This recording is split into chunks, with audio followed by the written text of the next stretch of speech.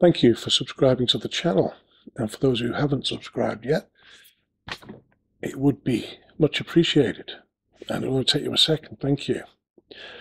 Now, I was going to go straight on from the previous video, which was about using AI, text to images, to create your book covers, internal pages, posters, anything. And I was going to go straight on to colouring books and how to use the same process to create colouring pages. But it turned out that Canva only allowed 24 images a day. So I ran out of images. So what I thought I would talk about today is the quality of your images, the DPI, the PPI.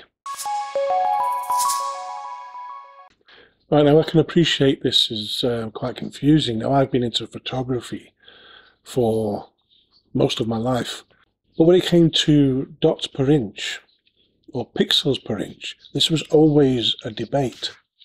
Now, I'll try to put it as simply as I can, and we'll start with DPI. Now, dots per inch. So that's basically how many, and the same with pixels per inch, how many dots you can get in an inch. Now, when you say 72 DPI, you're talking 72 by 72. So that's a lot of dots in an inch. So, of course, when you're talking 300 by 300 DPI, you're talking 300, straight up say, 300 across. So it's 300 times 300, and that's 90,000 dots per inch, dots in that inch. So now DPI is really when it comes to printing, and large printing presses actually spray the ink, and the ink can overlap to create extra colours. I'll just pull this round here a little bit so that I've got a better view of some of this. I can't remember everything. I do try. So when it comes to printing presses, they will use CMYK to create their colours. Now that's cyan, magenta, yellow and black. And they will use those colours and they will overlap them. The spray isn't precise. It's when you get right down there, so it overlaps and it creates extra colours. So those four, let's say colours if you like, we're calling black a colour in this, they will overlap and they will create extra colours. Whereas with PPI, you've got red, green and blue. So PPI and DPI, people say there's no difference. Well, there's a big difference. But DPI is the printing side of things. It's the paper side of things. It's what goes in. So the higher the DPI, the better the image. Now, let's say, for instance, that 72 by 72 or 72 DPI on an image. Yeah, you could get it really big. You could have a resolution of I don't know, let's call it 10 feet by 5 feet. But at 72 dots per inch, it wouldn't look great. You know, it wouldn't look great unless it was far away on a billboard. But on a screen, not a problem. Not a problem at all. And that's why they ask you for these larger image files. That's why they say, you know, like so Amazon wants 200 DPI images for printing. When you're thinking of PPI, just think of digital products. Think of your screen, think of your phone, think of any electronic device that uses a screen, that has a small screen, any sort of screen, your television. And these monitors, look at them as PPI, because they are pixels per inch, not dots. Pixels are digital. Electronic. Dots are sprayed from the printer. If you look at white as a colour for your projects, and you're picking it from HTML colour picker or something like that online, then you're going to get a sort of a hashtag before it, followed by a load of letters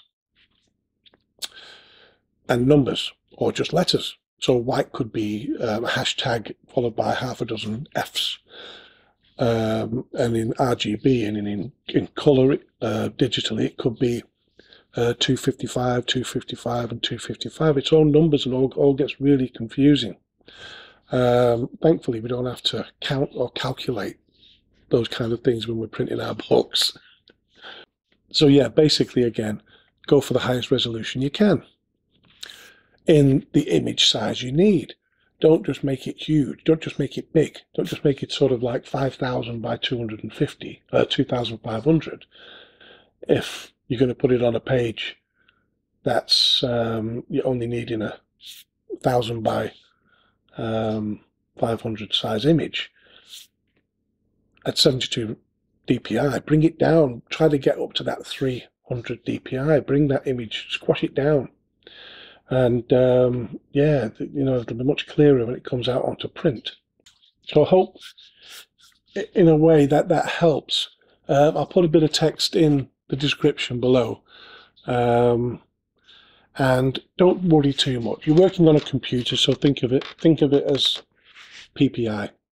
Even if you're being asked to send an image at 200 DPI, what they're asking you to send is because it's being saved digitally, and it'll be published from there, from a digital source on Amazon to the printers, which will then print it at DPI.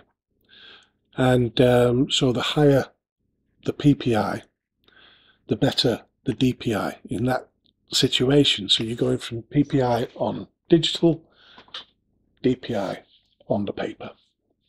So when they're asking for, like I say, when they're asking for 200 DPI, that's ideally what they want. That's what the printer wants. You're going to try to send it as high a resolution as you can. Get it right up to 300, or what you see as 300 DPI on your computer if you can. Like I say, the higher the resolution, the better the image. And we're not talking billboards. We're not talking photographs. We're talking books. We're talking images in books. So we're not talking massive big things. So I say keep it simple, but I hope I haven't just made that a little more difficult. I hope I've made that more understandable.